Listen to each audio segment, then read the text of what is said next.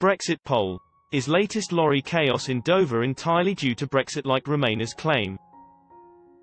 Gridlocked traffic at the Dover port crossing has been partly blamed on Brexit red tape. But does that really take into account all the facts? Vote in our poll. Congestion at Dover is currently believed to be so bad that it could be costing transport companies upwards of £800 per lorry each day. British hauliers of perishable goods have said that products are going bad, adding to costs and creating enormous waste.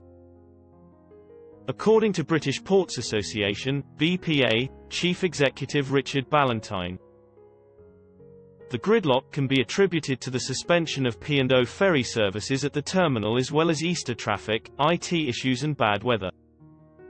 He did, however, also point to Brexit rule changes as part of the issue. Mr. Ballantyne told Sky News, "There's still congestion. P&O ferries is out of service at the moment, which is probably the main cause of all the congestion, coupled with one or two other little incidents, and other Brexit scenarios. These Brexit scenarios are believed to constitute a key piece of IT used for customs checks which have caused issues.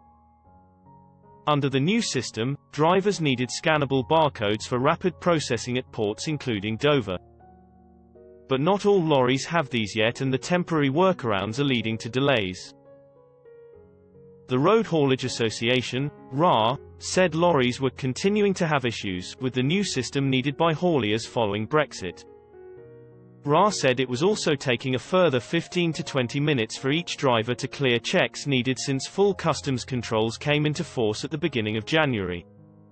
The traffic build-up is seeping into the surrounding areas, with a 23-mile stretch of the M20 closed to store queues of lorries heading for Dover as part of Operation Brock, while the A20 Roundhill Tunnel has also been closed under the traffic scheme.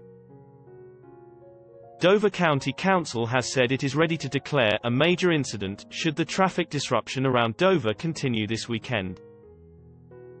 Mr. Ballantyne insisted that, as frustrating as it is for people in queues, the traffic management system is actually working.